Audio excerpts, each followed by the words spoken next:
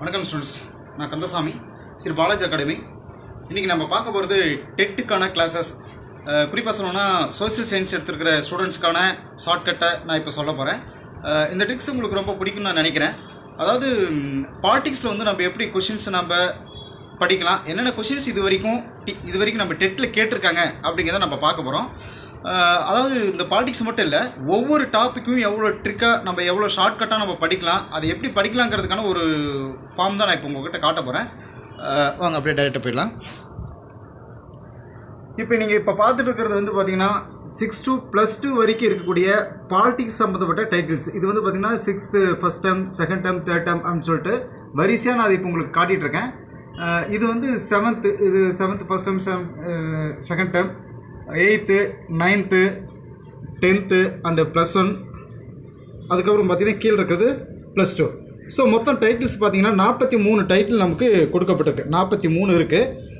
அதாவது இதில் இருக்கிற ட்ரிக்ஸ் என்ன அப்படின்னா, ப்ரீவியஸ் கொஸ்டின்ஸ், இதுக்கு முன்னாடி டெட்டில் என்னென்ன கேள்விகள் கேட்டிருக்காங்க, எந்தெந்த டைட்டிலில் கேள்வி கேட்டிருக்காங்க அப்படிங்கிறத இங்கே நான் சொல்ல போகிறேன்.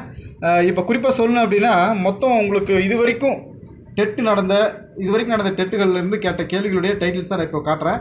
இதில் வந்து பார்த்தீங்கன்னா மத்திய அரசு அப்படிங்கிறதுல மட்டும் 9th ஃபஸ்ட் டைம் இருக்கக்கூடிய அதில் மட்டும் 9 கொஸ்டின் கேட்டிருக்காங்க. இது வரைக்கும் நடந்த டெட்டு கொஸ்டின்ஸில் மத்திய அரசுங்கிற டைட்டில் இருந்து 9 கொஸ்டின் கேட்டிருக்காங்க. நமது நாடுங்கிற டைட்டில் இருந்து 5 கொஸ்டின் கேட்டிருக்காங்க. இது 7th ஃபஸ்ட் டைமில் இருக்குது. அடுத்து சமூக பொருளாதார பிரச்சனைகளில் 4 கொஸ்டின் கேட்டிருக்காங்க. அதே மாதிரி வரிசையாக மக்களாட்சியில் 3 கேள்வி, இந்திய அரசியலமைப்பின் சிறப்பு கூறுகளில் 3 கேள்வி, மனித உரிமைகளும் ஐநா சபையும் அப்படிங்கிற 3 கேள்வி, 21ஆம் நூற்றாண்டில் இந்தியா 3 கேள்வி. இப்படி வரிசையாக இந்த டைட்டில்ஸ் பார்த்தீங்கன்னா டோட்டலாகவே உங்களுக்கு 15 டைட்டில் தான் இருக்குது. மொத்தம் 43 டைட்டிலில் 15 டைட்டில் இருந்தால் உங்களுக்கு கொஸ்டின் வந்துட்டுருக்கு. இப்போ நான் உங்களுக்கு சொல்ல போகிற விஷயம் என்ன அப்படின்னா, ஃபஸ்ட்டு டைட்டிலாக இருக்கக்கூடிய மத்திய அரசு அப்படிங்கிறதுலேருந்து கொஸ்டின்ஸ் இப்போ நம்ம பார்க்க போகிறோம். இப்போ இதுக்கு முன்னே நடந்த மத்திய அரசு அப்படிங்கிறதுல பாருங்கள், இது வந்து ப்ரீவியஸ் கொஸ்டின்ஸ். 2017 நடந்த மாநிலங்களவை கூட்டங்களுக்கு தலைமையேற்று நடத்துபவர் யார் அப்படிங்கிறது கொஸ்டின்ஸ். இது வந்து துணை குடியரசுத் தலைவர். 2017 டெட்டில் கேட்ட கொஸ்டின் இது. மக்களவையில் உள்ள மொத்த உறுப்பினர்கள் எண்ணிக்கை எவ்வளவு அப்படிங்கிறது 2013 டெட்டில் கேட்ட கொஸ்டின். உச்சநீதிமன்றத்தின் நீதிபதிக்கான தகுதிகளாக குறிப்பிடுபவை சரியானதை எடுக அப்படின்னு சொல்லிட்டு ஒரு 4 ஆப்ஷன் கொடுத்து வச்சிருந்தாங்க. இதில் 2012 டெட்டு கொஸ்டின். ராஜ்யசபை உறுப்பினர்களின் பதவிக்காலம் 6 வருடங்கள் அப்படிங்கிற 2017 டெட்டு கொஸ்டின். 1950ஆம் ஆண்டு உச்சநீதிமன்றத்தில் ஒரு தலைமை நீதிபதி உட்பட எத்தனை நீதிபதிகள் இடம்பெற்றனர்? 8 நீதிபதிகள். இது 2017 டெட்டு கொஸ்டின். இந்த சரத்துப்படி இந்திய ஜனாதிபதி நிதி நெருக்கடிக்கான அமல்படுத்துவதை அதிகாரம் படைத்தவர். 2012 டெட்டு கொஸ்டின். இந்திய யூனியன் மற்றும் குடியரசுத் தலைவரின் அதாவது குடியரசின் தலைவர் அப்படிங்கிறது குடியரசுத் தலைவர். இது வந்து 2013 டெட்டில் கேட்ட கொஸ்டின். ராஜ்யசபை துணை சபாநாயகர் கீழ்கண்டவர்கள் தேர்ந்தெடுக்கப்படுகிறார்கள்னா ராஜ்யசபா உறுப்பினர்கள். 2013 கொஸ்டின். இந்தியாவில் உச்சநீதிமன்ற நீதிபதிகளை நியமிப்பது குடியரசுத் தலைவர். இது 2017 டெட்டில் நடந்த கொஸ்டின்ஸ். நான் இப்போ சொல்ல வர உங்களுக்கு ட்ரிக்ஸே என்ன அப்படின்னா, ஒரே டாப்பிக்லேருந்து மட்டும் பாருங்கள், மத்திய அரசுங்கிற டைட்டிலிருந்து மட்டும் பார்த்தீங்கன்னா உங்களுக்கு மொத்தம் 9 கொஸ்டின் கேட்டிருக்காங்க. இது வந்து நான் ப்ரீவியஸ் கொஸ்டின்ஸ் எல்லாம் கலெக்ஷன் பண்ணி இது வரைக்கும் பாலிட்டிக்ஸில், அதாவது இந்த அரசியலமைப்பில் கேட்டிருக்கிற கொஸ்டின்ஸ் எல்லாம் பார்த்தீங்கன்னா கிட்டத்தட்ட ஒரு 45-46 கொஸ்டின் கேட்டிருக்காங்க. அந்த 45-46 கொஸ்டின்லேருந்து இந்த 15 டைட்டில் இருந்து மட்டும் தான் கேள்வி கேட்டிருக்காங்க. இப்போது சொல்கிற ட்ரிக்ஸ் என்னென்னா, இந்த 15 டைட்டிலை ஃபஸ்ட்டு நீங்கள் மைண்டில் செட் பண்ணுங்கள். மீதி இருக்கக்கூடிய 43 டைட்டில்ஸ் இருக்குது பார்த்தீங்களா, இதை ஒரு கிளான்ஸ் படித்தா போதும். ஓகேங்களா? இங்கே நான் காட்டிகிட்டு இருக்கிறது வந்து மொத்தம் 43 டைட்டில்ஸோட பாலிட்டிக்ஸ் 6 to +2 வரைக்கும் இருக்கக்கூடிய பாலிட்டிக்ஸ் கொஸ்டின்ஸ். அப்போது நமக்கு இம்பார்ட்டன்ட் என்ன அப்படின்னா, 43 படிச்சுட்டு உட்காந்து நம்ம டைமை வேஸ்ட் பண்ண வேணாம். இந்த 15 டைட்டில்ஸ் படிச்சினாலே கிட்டத்தட்ட நமக்கு வந்து 75% 80% கொஸ்டின்ஸ் வந்துடும். இதுதான் நான் இங்கே சொல்ல வர ஒரு ட்ரிக்ஸு. ஸோ இதுக்காக நான் பண்ணியிருக்கிற ஒர்க்கு என்ன அப்படின்னா, இப்போ மத்திய அரசுலேருந்து 9 கொஸ்டின்ஸ் இந்த டெட்டில் கேட்டிருக்காங்கிறத இதை தேடி எடுத்திருக்கேன். மொத்தம் எல்லா கொஸ்டின்ஸுமே கிட்டத்தட்ட இது வரைக்கும் டெட்டில் கேட்ட ஸ்டார்டிங்லேருந்து டெட்டில் கேட்ட அத்தனை கொஸ்டின்ஸும் நான் இந்த இடத்துல உங்களுக்கு கொடுத்துருக்கேன். இந்த டைட்டில்ஸ் வந்து நாங்கள் கொடுத்துருக்கேன். இந்த டைட்டில்ஸ் இருக்கக்கூடிய மெசேஜை ஃபஸ்ட்டு மைண்டில் செட் பண்ணிட்டு, நெக்ஸ்ட்டு இன்னும் பாலிட்டிக்ஸ் இருக்கக்கூடிய +2 வரைக்கும் இருக்கக்கூடிய பாலிட்டிக்ஸை நீங்கள் இந்த 43 டைட்டில் அதுக்கப்புறம் வரக்கூடிய விஷயங்களை வந்து ப்ரிஃபரன்ஸ், அதாவது செகண்ட் ப்ரிஃபரன்ஸ் தாங்க. இப்போ பாருங்கள், மத்திய அரசுலேருந்து கேட்ட கொஸ்டின்ஸ் வந்து நான் தனியாக ஹிண்ட்ஸ் எடுத்திருக்கேன். இந்த ஹிண்ட்ஸ் வந்து பார்த்தீங்கன்னா நான் ஸ்கூல் புக்கிலேருந்து எடுத்த ஹிண்ட்ஸ் தான். இது உங்களுக்கு புரியும் அப்படிங்கிறதுக்காக நான் ஷார்ட் ஃபார்ம் பண்ணியிருக்கேன். இப்போ பார்த்திங்க அப்படின்னா மத்திய அரசில் இந்திய நாடாளுமன்றம் இருக்குது அப்படின்னா அதில் 2 இருக்குது. என்ன? மாநிலங்களவை, மக்களவை அப்படின்னு. மாநிலங்களவைக்கு வேறு பேர் அப்படின்னா மேலவை, ராஜ்யசபை அப்படின்னு வேறு பேர்கள் இருக்குது. மக்களவைக்கு வேறு பேர்னா கீழவை, லோக்சபை அப்படின்ற வேறு பேர்கள் இருக்குது. இதில் மாநிலங்களவைக்கு வந்து பார்த்திங்கன்னா 250 உறுப்பினர்களுக்கு மிகாமல் இருக்கணும் அப்படிங்கிறது. அதில் 238 பேர் மாநிலங்களிலிருந்தும் யூனியன் பிரதேசங்களிலிருந்து தேர்ந்தெடுக்கப்படுகிறார். இதில் 12 பேர் வந்து கலை, அறிவியல், சமூக சேவை, இது மாதிரி விளையாட்டு, இது போன்ற இதில் வந்து தேர்ந்தெடுக்கப்படுறாங்க. இது வந்து குடியரசுத் தலைவராக தேர்ந்தெடுக்கப்படுகிறது.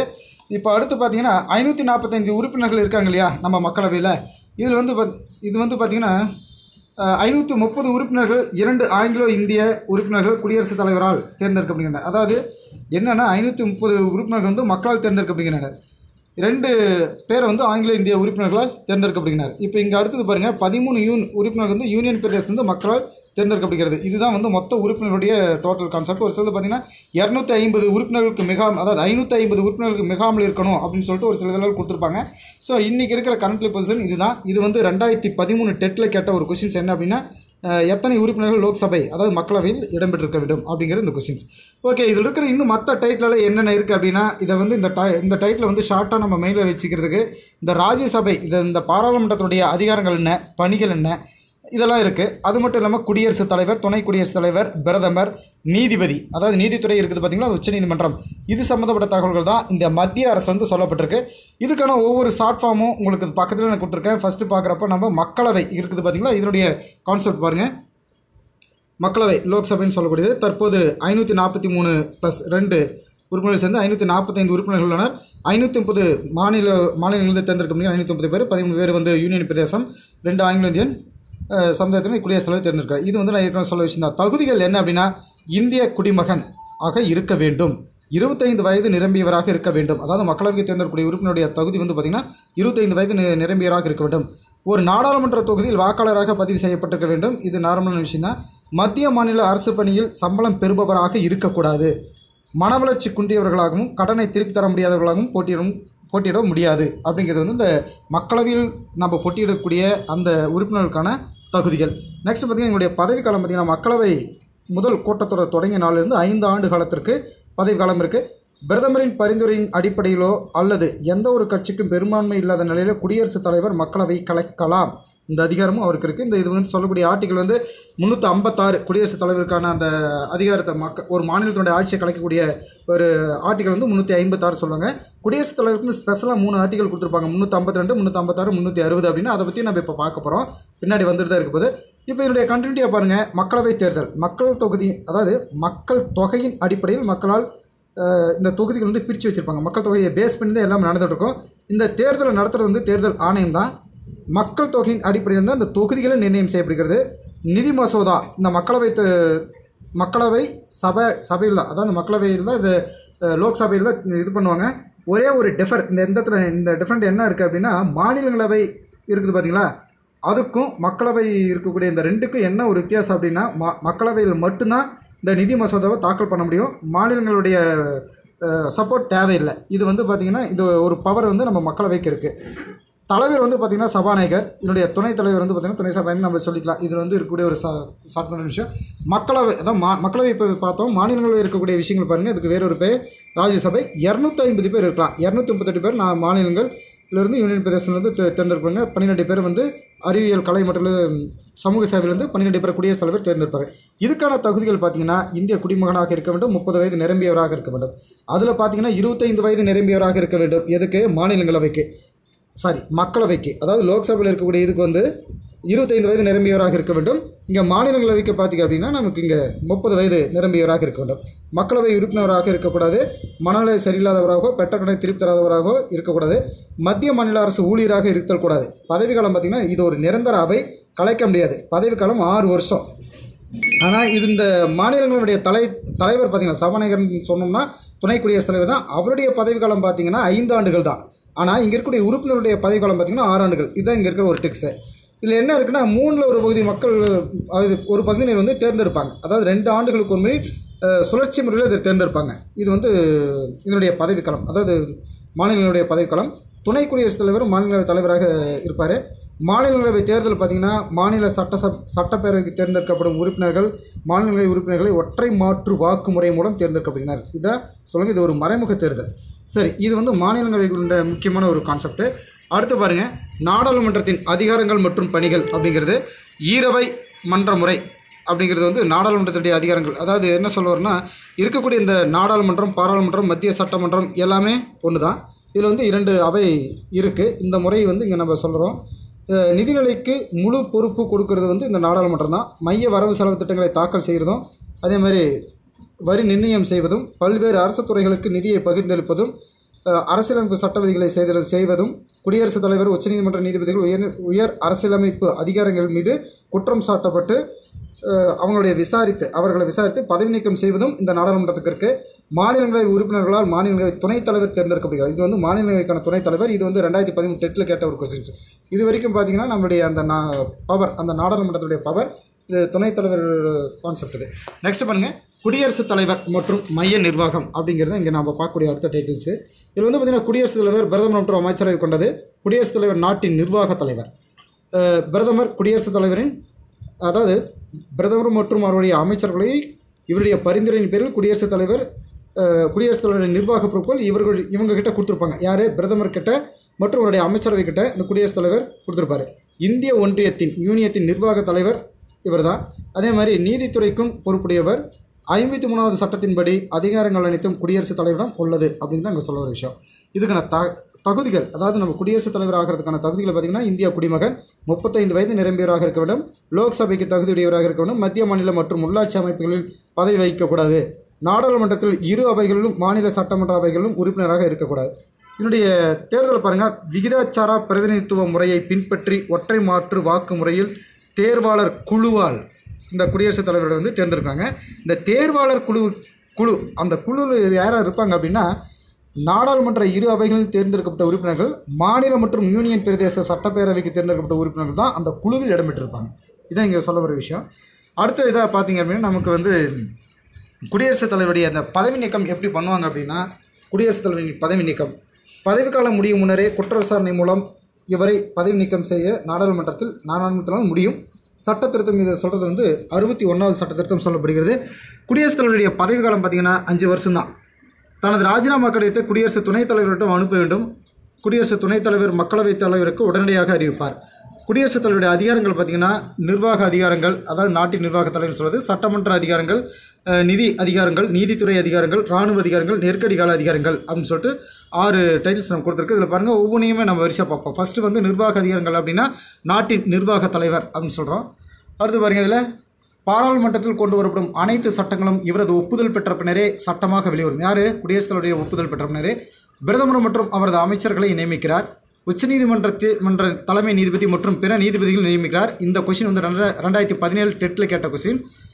உச்சநீதிமன்ற தலைமை நீதிபதி மற்றும் பிற நீதிபதிகளையும் தேர்தல் ஆணையத்தின் தலைவரையும், அதாவது உச்சநீதிமன்றம், உயர்நீதிமன்றம், இந்த 2 நீதிமன்றத்துடைய தலைவர்களுக்கு தலைமை நீதிபதியும் இவர் தான் சூஸ் பண்ணார். அதே மாதிரி பாருங்கள், தேர்தல் ஆணையத்தின் தலைவரையும், அட்டர்னி ஜெனரல் மற்றும் தணிக்கை குழு தலைவரையும், மத்திய பணியாளர் தேர்வாணையத்தின் தலைவர் மற்றும் உறுப்பினர்களையும், இராணுவ படை தளபதிகளையும் நியமனம் செய்கிறார். முப்படைகளுக்கும் இவர் தான் தலைவராக விளங்குகிறார். இது வந்து பார்த்திங்கன்னா நம்மளுடைய நிர்வாக அதிகாரங்கள், குடியரசுத் தலைவருடைய நிர்வாக அதிகாரங்கள். எப்படிப்போம் சட்டமன்ற அதிகாரங்கள், அதாவது என்னென்ன இருக்குது அப்படின்னா, மத்திய நாடாளுமன்றத்தின் தலைவர் நாடாளுமன்றத்தின் 2 சபைகளையும் கூட்டவும் தொடர்ந்து நடத்தவும் கலைக்கவும் இவருக்கு மட்டுமே அதிகாரம் இருக்குது. முதல் நாடாளுமன்றத்தின் கூட்டத்தை துவக்கி அதில் உரை நிகழ்த்துவார். நாடாளுமன்றத்தில் நிறைவேற்றப்படும் எந்த ஒரு மசோதாவும் இவரது இசைவு பெற்ற பின்னரே சட்டமாகிறது. பண மசோதா இவரது முன் அனுமதி பெற்று நாடாளுமன்றத்தில் தாக்கல் செய்யப்படுகிறது. அடுத்து பாருங்கள், நிதி அதிகாரங்கள் பார்த்தோம் அப்படின்னா, நாட்டின் நிதிக்கு குடியரசுத் தலைவரே முழு பொறுப்பாக இருப்பார். இவரது பரிந்துரை இல்லாமல் எந்த ஒரு நிதி மசோதாவும் நாடாளுமன்றத்தில் அறிமுகப்படுத்த முடியாது. ஆண்டு வரவு செலவு கணக்கு இவரது அனுமதி இருந்தால் நாடாளுமன்றத்தில் மத்திய நிதி அமைச்சரால் தாக்கல் செய்யப்படுகிறது. எதிர்பாரா செலவு நிதியிலிருந்து செலவழிக்கும் உரிமை பெற்றவர் ஒருத்தர் மட்டும்தான். அதே மாதிரி பாருங்கள், இவருடைய நீதித்துறை அதிகாரங்கள் அப்படின்னு பார்த்தீங்கன்னா, குடியரசுத் தலைவர் எந்த ஒரு நீதிமன்றத்திற்கும் கட்டுப்பட்டவர் அல்ல. குற்றவாளிகளின் தண்டனைகளை கூட்டவோ குறைக்கவோ தள்ளுபடி செய்யவோ இவருக்கு மட்டுமே அதிகாரம் உண்டு. மரண தண்டனை கூட இவர் தள்ளுபடி செய்யலாம். நெக்ஸ்ட், இவருக்கு நெருக்கடி கால அதிகாரங்கள் கொடுக்கப்பட்டிருக்கு. 3 இருக்குது. ஆர்டிகல் 352 தேசிய நெருக்கடி, அதாவது போர்க்காலங்கள்லையோ தேசிய நெருக்கடி கொடுக்கறது இவர் தான். அது 352வது ஆர்டிகளை பயன்படுத்தி அவர் செய்வார். 356வது ஆர்டிகளை பயன்படுத்தி மாநில நெருக்கடி, ஒரு மாநிலத்துடைய ஆட்சியை கலைக்கிற ஒரு உரிமை வந்து இவர்கிட்ட தான் இருக்குது, அந்த அதிகாரம் இருக்குது. அது 356வது ஆர்டிகளை பயன்படுத்தி அவர் கலைக்கலாம். 360வது ஆர்டிகள் பார்த்திங்கன்னா நிதி நெருக்கடி. இந்த கொஷின் வந்து 2012 டெட்டில் கேட்ட ஒரு கொஷின். இப்போ அடுத்து பாருங்கள், குடியரசு துணைத் தலைவரை பற்றி நம்ம பார்க்க போகிறோம். இப்போ குடியரசு துணைத் தலைவர் பார்த்தீங்கன்னா 63வது பிரிவு என்ன சொல்ல வருது அப்படின்னா, குடியரசு தலைவர் பதவிக்கு வழி செய்கிறது. நாடாளுமன்ற ஈரவை உறுப்பினர்களால் தேர்ந்தெடுக்கப்படுகிறார். குடியரசுத் தலைவர் இல்லாத போது அவரின் பணிகளை இவர் மேற்கொள்வார். குடியரசுத் தலைவராவதற்குரிய தகுதிகள் அனைத்தும் குடியரசு துணைத் தலைவராவதற்கு இருக்க வேண்டும். பதவிக்காலம் 5 ஆண்டுகள். இவருக்கு தனிப்பட்ட பணிகள் ஏதும் வரையறுக்கப்படவில்லை. இவர் ராஜ்யசபையின் தலைவராக செயல்படுகிறார். நெக்ஸ்ட் பாருங்கள், பிரதமரை வச்சு நம்ம பார்க்க போகிறோம். இப்போ பிரதமர் வந்து பார்த்திங்கன்னா இங்கிலாந்து நாட்டு முறையை பின்பற்றி பிரதமர் முறையை, அதாவது பிரதமர் மற்றும் அவருடைய நிர்வாகத்தை வந்து நம்ம ஃபாலோ பண்ணுறோம். இங்கிலாந்து நாட்டு முறையை தான் ஃபாலோ பண்ணுறோம். அமைச்சர்களுக்கு துறைகளை ஒதுக்கீடு செய்து அவர்களின் பணிகளை மேற்பார்வையிடுகிறார். இவர் அரசின் தலைவர், உண்மையான தலைவர். நிதிக்குழு, தேசிய ஒற்றுமை குழு, திட்டக்குழு, நிதி ஆயோக் போன்றவற்றிற்கும் இவர் தான் தலைவர். பிரதமர் தான் தலைவர் ஆவார். அமைச்சரவை குழு, இதில் பார்த்தீங்கன்னா பிரதமரின் ஆலோசனைப்படி 3 வகையான தொகுதிகளில் அமைச்சர்கள் நியமனம் செய்யப்படுகின்றனர். ஒன்று கேபினெட் அல்லது அமைச்சரவை அமைச்சர்கள் சொல்லுவாங்க. இவங்களுடைய வேலை என்ன அப்படின்னா, அரசின் கொள்கைகளை வகுப்பவர்கள் இவங்க தான். ராஜாங்க அமைச்சர்கள் அப்படிங்கிறது 2வது. இவங்க வந்து பார்த்திங்கன்னா பல்வேறு துறைகள் இலாக்காக்களுக்கு பொறுப்பு வகிக்கிறவங்க ராஜாங்க அமைச்சர்கள் தான். இணை அமைச்சர்கள் பார்த்திங்கன்னா மேலே இருக்கிற 2 போஸ்ட்டுக்கு வந்து உதவியாக அதாவது உதவியாக இருக்கிறவங்க தான். இதில் என்ன ஒரு ஸ்பெஷல் அப்படின்னா, ராஜாங்க அமைச்சர்கள் வந்து இவர்கள் சிறப்பு விருந்தினராக அழைக்கப்பட்டாலுடைய கேபினெட் கூட்டங்கள் கலந்து கொள்ள முடியாது. இது வந்து பார்த்திங்கன்னா நமக்கு குடியரசு துணைத் தலைவர் பற்றின தகவல்கள் நம்ம சொல்லப்பட்டிருக்கு. நெக்ஸ்ட் இன்னொரு இந்த டைட்டில் இருக்கிற முக்கியமான ஒரு தகவல் என்ன அப்படின்னா, நீதித்துறை தான். இதில் வந்து பார்த்திங்கன்னா 2 நீதிமன்றம், அதாவது ஸ்டேட் லெவலில் உயர் நீதிமன்றமும் நம்ம சென்ட்ரல் லெவலில் உச்ச நீதிமன்றம் இருக்குது. இந்த உச்ச நீதிமன்றம் தலைமை எங்கே இருக்குது அப்படின்னா நியூ டெல்லி தான். இதுவும் ஒரு கொஸ்டின் ஒரு டைம் கேட்டிருந்தாங்க. ஸோ நீதித்துறையில் இருக்கக்கூடிய பாயிண்ட்ஸ் என்னென்ன அப்படிங்கிறத நம்ம இப்போ பார்க்க போகிறோம். இதிலேருந்து கம்பல்சரி 2-3 கொஸ்டின்ஸ் கேட்டுகிட்டே இருக்காங்க. உச்ச நீதிமன்றம் தலைமை தான். இதில் இருக்கக்கூடிய எல்லா நீதிமன்றங்களுக்கும் தலைமை எது அப்படின்னா உச்ச நீதிமன்றம் தான். மத்திய மாநில அரசுகளின் சட்டம் மற்றும் நிர்வாக பிரிவுகளின் தலையீடுகள் இல்லாமல் சுதந்திரமாக இயங்குவதாகும். குடிமக்களின் உரிமைகளையும் சுதந்திரத்தையும் பாதுகாப்பது இந்த உச்சநீதிமன்றம் தான். உச்சநீதிமன்றத்தினுடைய அமைப்பு பார்த்திங்கன்னா 1950ஆம் ஆண்டு இந்திய அரசியல் அமைப்பு சட்டம் நடைமுறைக்கு வந்தபோது உச்சநீதிமன்றத்தில் ஒரு தலைமை நீதிபதி உட்பட 8 நீதிபதிகள் இடம்பெற்றிருந்தனர். இன்றைக்கி இருக்கிறது வந்து தற்சமயம் 31 தலைமை நீதிபதிகள் இருக்காங்க. இந்த கொஷின் 2017 டெட்டில் கேட்ட ஒரு கொஷின். நெக்ஸ்ட் பாருங்கள், உச்சநீதிமன்ற நீதிபதியுடைய தகுதிகள் பார்த்திங்கன்னா அவர் இந்திய குடிமகனாக இருக்க வேண்டும், உயர்நீதிமன்றங்கள் குறைந்தது 5 ஆண்டுகள் நீதிபதியாக பணியாற்றிய அனுபவம் இருக்க வேண்டும், அல்லது உயர்நீதிமன்றத்தில் குறைந்தது 10 ஆண்டுகள் வழக்கறிஞராக பணியாற்றிய அனுபவம் இருக்க வேண்டும். இந்த கொஷின் உச்சநீதிமன்றத்துடைய தகுதிகள் வந்து இந்த கீழே இருக்கக்கூடிய பாயிண்ட்ஸாக 2012 டெட்டில் கேட்ட ஒரு கொஷின் இது. நெக்ஸ்ட் பாருங்கள், உச்சநீதிமன்றத்துடைய அவருடைய பதவிக்காலம் பாருங்கள், 65 வயது நிறைவடையும் வரை பதவி வகிக்கலாம். பதவி விலகல் கடிதத்தை குடியரசுத் தலைவரிடம் கொடுக்கலாம். பாராளுமன்ற குற்றச்சாட்டுகள் மூலமும் பதவி நீக்கம் இவர் உச்சநீதிமன்ற தலைமை நீதிபதி செய்யலாம். உச்சநீதிமன்றம் புதுடெல்லியில் அமைந்துள்ளது. இது வந்து ஒரு தகவல். நெக்ஸ்ட் பாருங்கள், உயர்நீதிமன்றம், அதாவது உச்சநீதிமன்றத்தில் இன்னும் இருக்கக்கூடிய ஒரு சில வேலைகள் பார்த்திங்க அப்படின்னா இன்னும் ஒரு சில பாயிண்ட்ஸ் இருக்குது. உச்சநீதிமன்றத்தின் அதிகாரங்களும் செயல்பாடுகளும்.